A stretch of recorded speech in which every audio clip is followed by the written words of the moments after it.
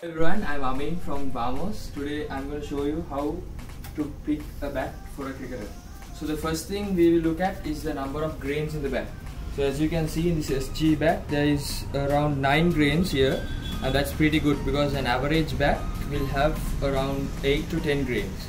And also secondly, I'm going to speak about the sweet spot of the bat. So if you're a front foot player, or basically a drive of the ball, the sweet spot normally should be at the lower end of the bat, from here to here.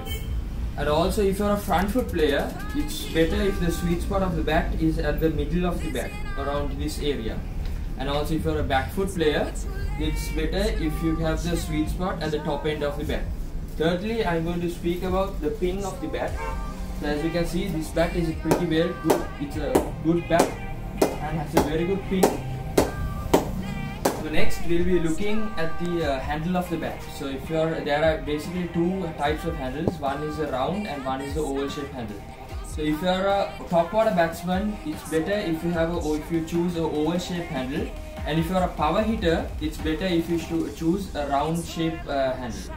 So let's see the weight of this bat.